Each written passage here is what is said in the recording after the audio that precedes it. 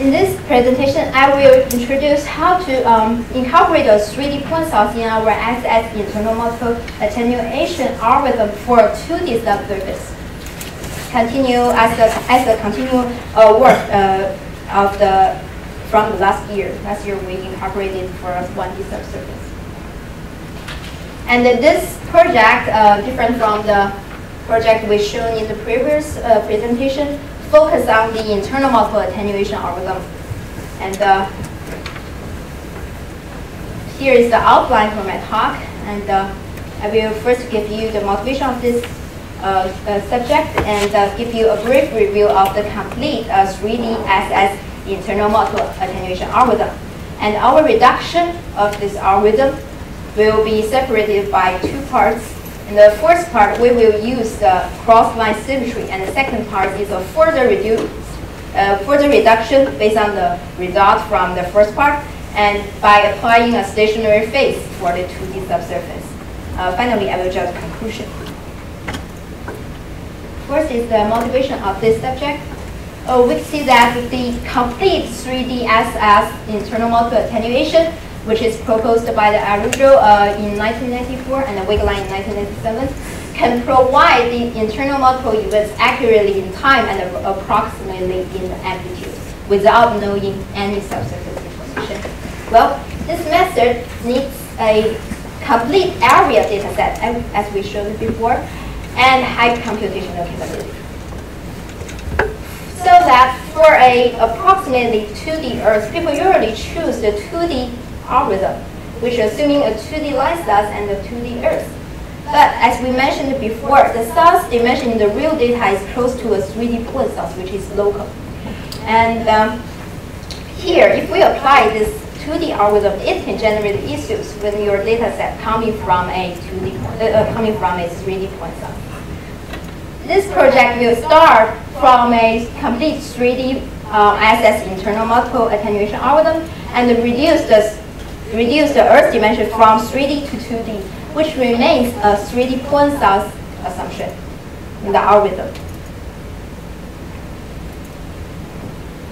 Let's take a brief look at this 3D SS internal multiple attenuation algorithm. Here is the algorithm which has been proposed by Araujo in 1984 and Wigeline in 1997. And we can see that as an input, this 3D algorithm requires an area coverage of all the receivers for each shot and requires the source to be on the area of this measurement surface, which means it requires a full area coverage of all the receivers and all the sources here. Okay, as we shown in this picture here. If your Earth is no longer 3D, it's a 2D Earth, what will happen? If your Earth only varies along X and Z direction, which means it does not vary along the Y direction here, your data will not care about the midpoint between the source and receiver along the Y direction, which means the YM here, the data is independent of YM. You can see that. If you move this receiver source pair along this Y direction, you only change the YM, you will receive the same data. This kind of symmetry allows us to reduce the data requirement of all the sources from an area coverage to a line coverage, inline coverage, as I shown here. Okay. So for each shot, you still need the area coverage of all the receivers. Here is the reduced algorithm we obtained. For the math part, if you are interested, I refer you to my report.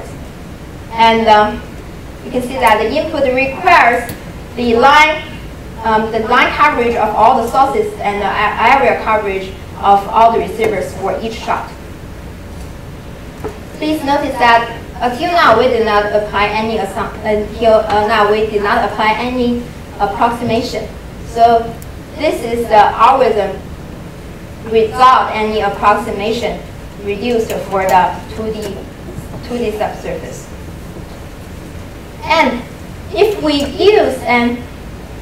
you use a stationary phase approximation along the y direction, we can further reduce this data requirement and the algorithm for the 2D subsurface. If we apply this kind of stationary phase approximation along the y direction, will allow us to reduce the data requirement from the receiver side, which means we no longer need the area coverage of all the receivers. We only need the receivers on the line direction. We reduce this, to this. Here, I show you the asymptotic, which means we use the stationary phase approximation, assuming a far field recording. Here, we call it asymptotic 3D source, 2D Earth SS internal multiple attenuator. We compared it to the widely used 2D source and 2D Earth SS internal multiple attenuator. We can see that they require the same. The data requirement in these two algorithms will be same, which means they only need the line coverage of all the sources and the line coverage of all the receivers. It's usually called the 2D line acquisition. And they have almost the same computational cost. The difference is our asymptotic 3D source 2D Earth attenuator retains the assumption of a 3D point source because it's reduced from a complete 3D algorithm. For in this preliminary numerical result, we set up to evaluate an asymptotic 3D source 2D Earth SS internal multiple attenuation algorithm. We use a data from a 3D point source and a 1D Earth as the one. We consider the 1D the data from 1D Earth as a special case of the data from the 2D Earth. And the data from the 1D Earth have the certain symmetry which can help us save the time and reduce the computational cost. But all the factors in the algorithm remain.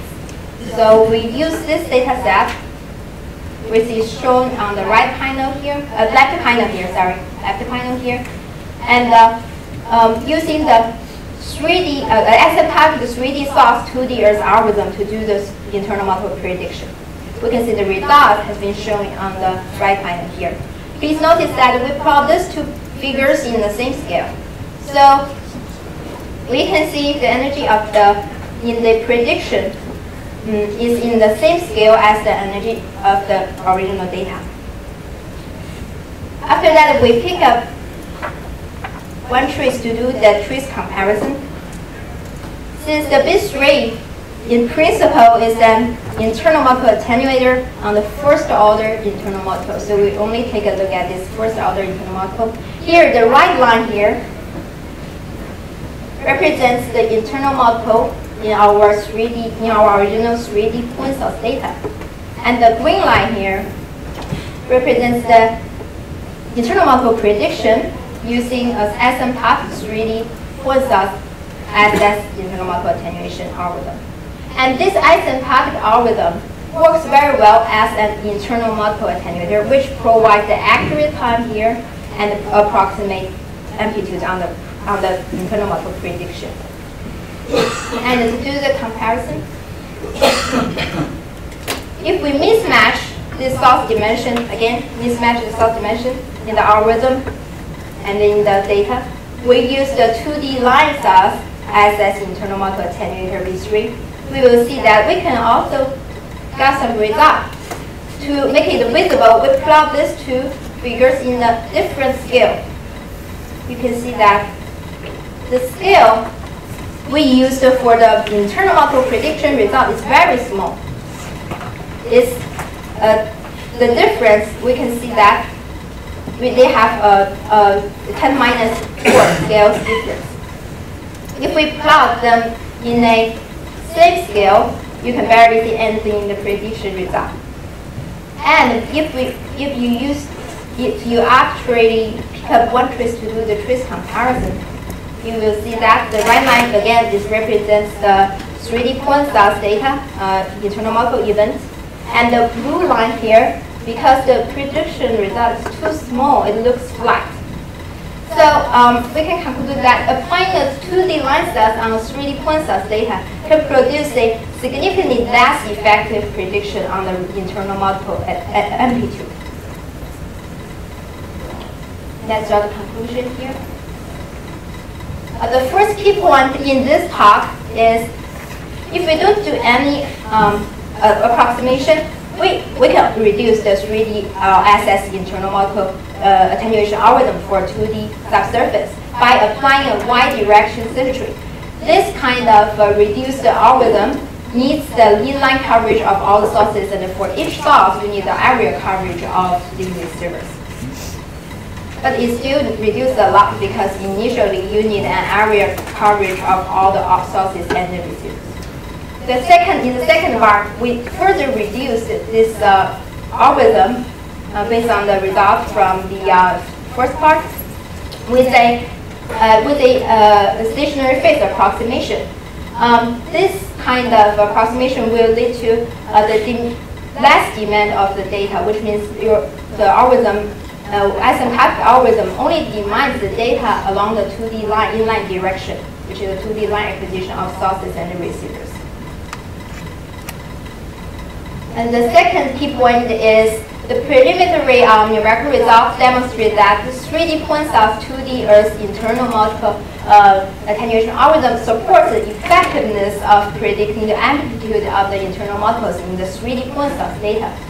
And in contrast, applying a 2D line size algorithm on this data, which means we mismatch the source dimension in the algorithm, and the data can make the prediction significantly less effective, which is consistent with the conclusion we showed in the previous resurface multiple elimination algorithm.